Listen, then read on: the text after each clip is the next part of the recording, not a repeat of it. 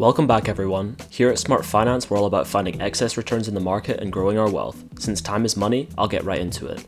In the last week, we've seen a significant pullback from the all-time highs across a variety of different indices, particularly in the Nasdaq. Some of the biggest drops have come in growth stocks like Tesla, Plug, Virgin Galactic, and others. In this video, I'm going to give you everything you need to know about this pullback and the reasons behind it, all in about 5 minutes. Make sure to drop an early like to help with the algorithm. Let's get right into it. I'll start with the most talked about and most important factor involved, inflation fears.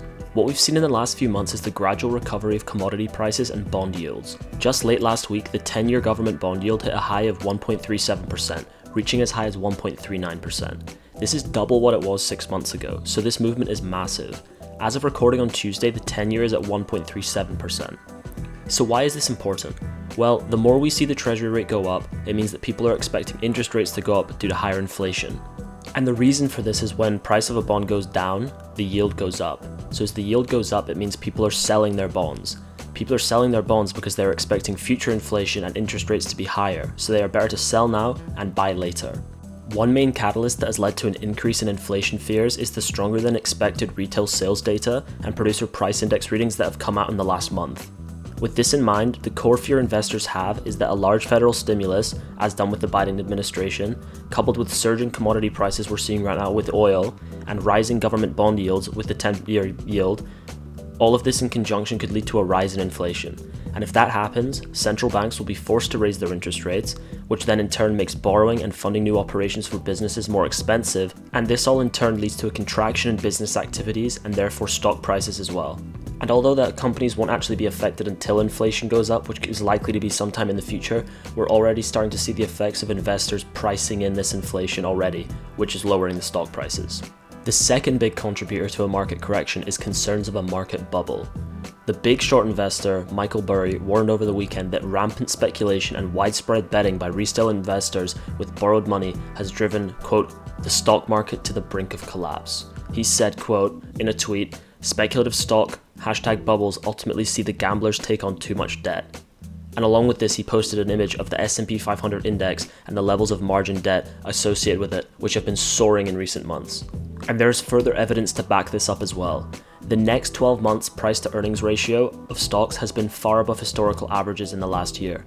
Currently, all sectors in the S&P 500 aside from healthcare trade at double-digit premiums to their 20-year average next 12-month PE ratios. In particular, the S&P 500 as a whole is currently trading close to 23 times its forward earnings, which is historically around 15 times only. On top of all of this, Morgan Stanley's chief investment officer wrote on a Monday note, quote, every asset class index that we follow is now in the top 5% of valuation for the last 20 years.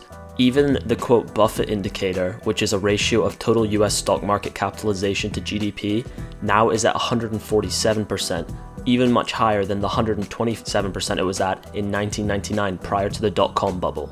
So based on these factors, it definitely seems that the market is at a point where it is quite overvalued at the moment, so it's not surprising we're seeing some sort of healthy pullback. But the question is, will it be a healthy pullback or will it be a complete bubble collapse? That's what we'll have to wait and see.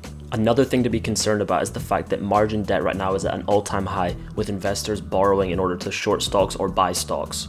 And this is risky and could even cause some sort of domino effect because people are more likely to get wiped out of their positions when they're borrowing on margin, because say if you've got 5-to-1 margin, the stock only has to go down 20% to wipe out your entire position. So investors need to be very wary about that. The last thing I'll touch on is that this could also be a market rotation.